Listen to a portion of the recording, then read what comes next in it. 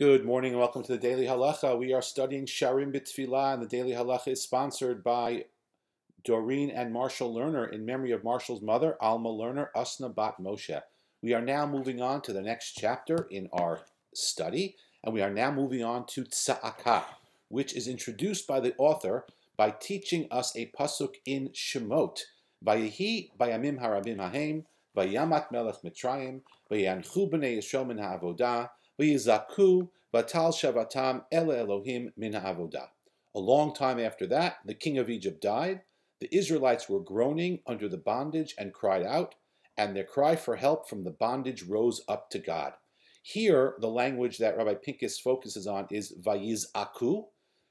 The chapter is called Tze'akah, but he notes a couple of sources, some from the Zohar, that Tze'akah and Tze'akah both represent the same type of prayer, and that is wordless prayer. If we're trying to identify the difference between what we're talking about in this chapter, Tze'akah, and what we've spoken about in the previous chapter, She'ava and Bitzur, also prayers from a deep, deep place of pain and distress, the difference is the first two chapters were in a situation where we still had the wherewithal to express ourselves in words.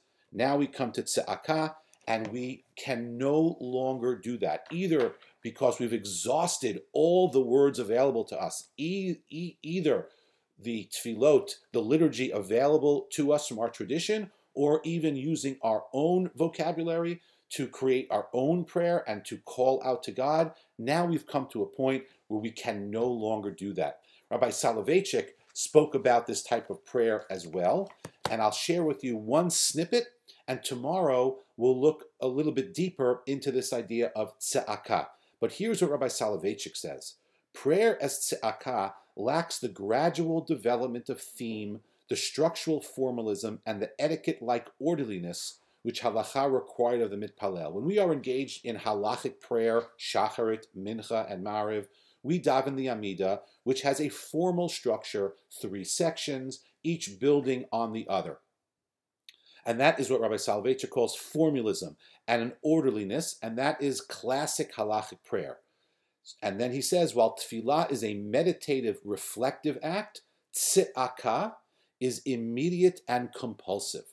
In the other types of prayer, since we're using our words or the words of the liturgy, we take time to consider what they mean, what we're aiming for, what we are praying for. When it comes to tze'akah, it's immediate. We don't even have time. It's almost out of a sense of frustration when every other road, every other avenue has been exhausted, and now we're at Tze'akah. I'll just make one final point that both Rabbi Pincus and Rabbi Soloveitchik make, that this is a very powerful type of prayer.